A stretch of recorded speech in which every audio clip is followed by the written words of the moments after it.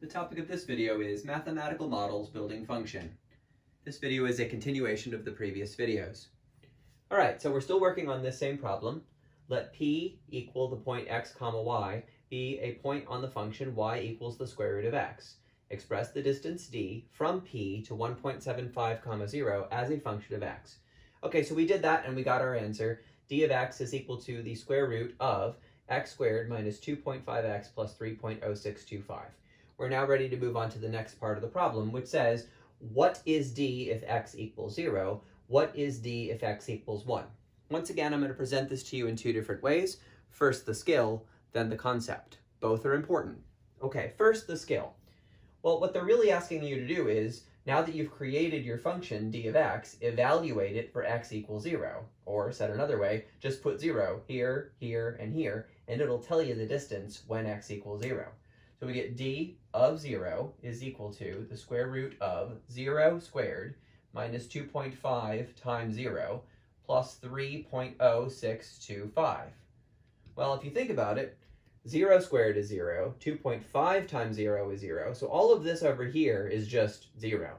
And then when you add 3.0625, that's what you're going to have under your radical. So we're looking for the square root of 3.0625. So let's pick up our calculators and ask, what is the square root of 3.0625? And we get the result, 1.75. So d of 0 equals 1.75. That's the skill. When the point on the square root function that is selected has an x-coordinate of 0, then the distance from that point to the point 1.75 comma 0 will be 1.75. Now let's turn our attention to the concept. I've kind of already started talking about it. So we've been told x is 0. So that means that this right here is the very specific point on the square root function that we're talking about. This is the only point on the square root function that is an x-coordinate of 0. And what we want to know is, how far is it from that point to the point 1.75 comma 0? Well, this is very easy to measure. These are both points that are sitting right on top of the x-axis. If you want to know how far apart they are, just subtract. So the x-coordinate here is 1.75. The x-coordinate here is 0. Subtract 1.75 minus 0 is 1.75. So we see that it works. This function that we created in an earlier video can now be used to predict distances. Okay, let's try it again with 1. So similar idea, but instead of replacing all the x's with 0, we're going to replace all the x's with 1. So we'll have 1 squared minus 2.5 times 1 plus 3.0625.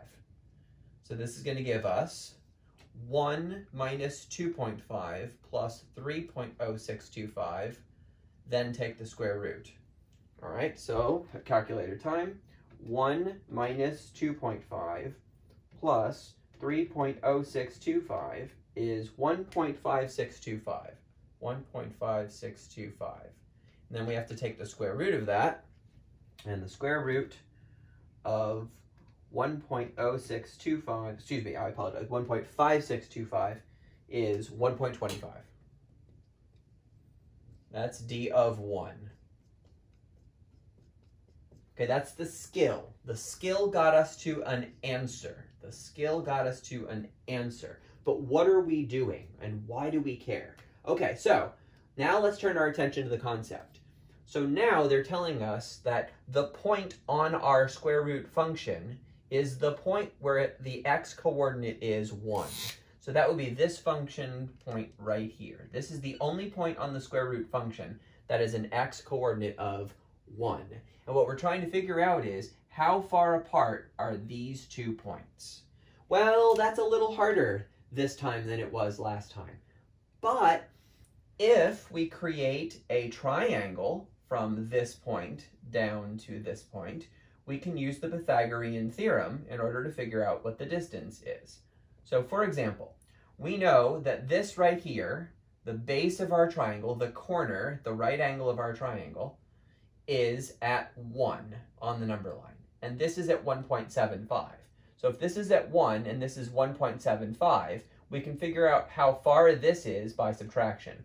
1.75 minus 1 is 0.75. So this distance is 0.75. This point is sitting on the x-axis at a y of 0. This point has a y of 1. So this distance is 1 minus 0, which is 1. Now we can use the Pythagorean theorem to find this distance.